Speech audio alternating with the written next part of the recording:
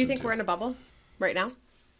I don't actually. The one thing that you need to really cause a dramatic bubble pop like we had in 2008 is you need inventory. And yes, inventory is up 300% or plus from where it was a year ago. But guess what? A year ago, we had the lowest inventory in the history of inventory. So we got a long way to go.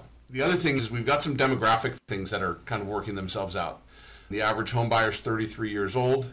Just as a demographic thing, you combine that with a generation of youngsters that haven't really bought homes. A lot of them lived in the city or lived in the urban areas for a little bit longer than they ordinarily were. Not a lot of getting married, not a lot of having families. That those ages have kind of continuously been going up, and certainly there's exceptions. But I think you've got several years of really, really high demand coming. But yeah, if you're in a high demand, low development area, I do not see a bubble happening. That's probably great news for most people to hear, because that's the conversation that so many people are having is, are we going to have a repeat of 2008? And going back to the media, this idea of using these keywords like crashing and skyrocketing is very dramatic, and it evokes that sense of fear for especially people who lost in '08.